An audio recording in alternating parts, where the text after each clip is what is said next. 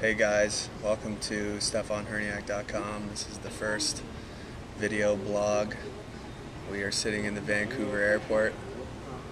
It's 1 o'clock in the morning and we are getting ready to fly to Hong Kong and then Singapore. Our flight leaves at 2:45 and it's late and I'm tired.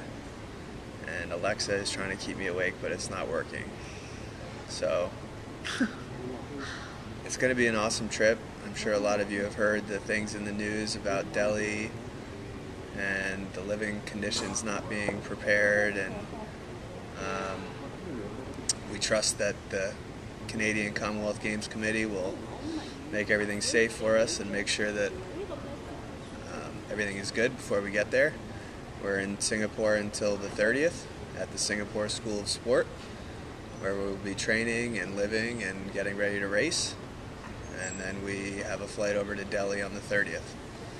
So I'm going to keep everybody updated as much as possible on what's going on in Delhi and the preparation into the meet. Thanks for checking out the site. We're going to grab a couple words with Alexa and look forward to a nice little 12-hour flight coming up. Take care. We've got Alexa Kormanicki here, member of the 2010 Commonwealth Games team for Canada.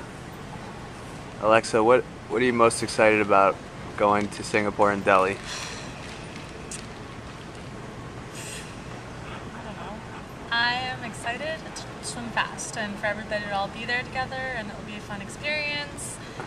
And I'm just excited. I'll be excited if the games actually happen. Yeah, me too. Of course you can. How have you felt about your swimming in the last couple weeks and the weird time between Pan Pacs and Commonwealths?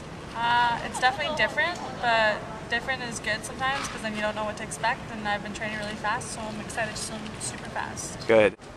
Guys, here we go. We got Bruce Pennell. He's our sports psychologist with the team coming into Commonwealth Games. Bruce, what's the biggest challenge with a team like this going into a place where we've heard a lot of negative press and a lot of bad things going on in the media? How do you concentrate on performance?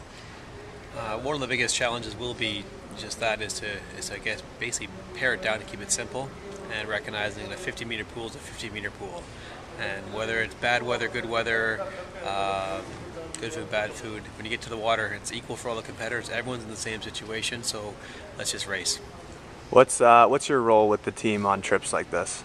My role is quite diverse. A lot of it is obviously the focus is around performance, primarily with the athletes, but I do spend quite a bit of work with the coaching staff and the medical staff as well. Just as a lot of anxiety, a lot of pressure, a charged environment around. Everyone's under pressure. Everyone wants to perform, and sometimes little things that in the meet that doesn't matter, or in just your weekly training that which really matter, suddenly become a big issue in an event like this. Yeah. Because of the pressure. So my job is to help keep it simple, to help people not overreact, and to really keep a performance-based decision-making model in place. Great. Thanks a lot, Bruce. We'll see you on the plane. No problem. Thanks. We're back here on the plane. We're about to take off. It's 2:45 in the morning. I got my good buddy Blake right next to me.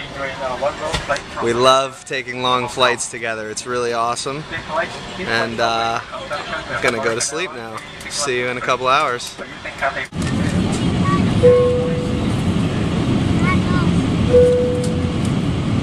can see out the window we are about to land in Hong Kong. It's been a long flight, but got about 8 hours of sleep. And now we have a little bit of a layover before we take off to Singapore. So it's been a pretty easy flight. There was a lot of turbulence in the beginning, but we're down.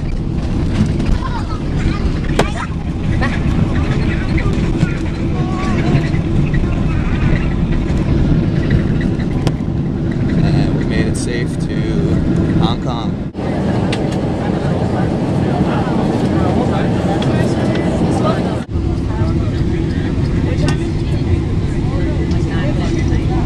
So like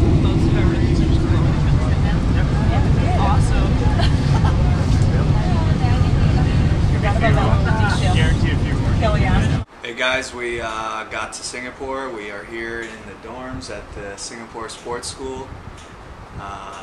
Been traveling for about 24 hours. It's been a long day. It's 2:45, September 25th.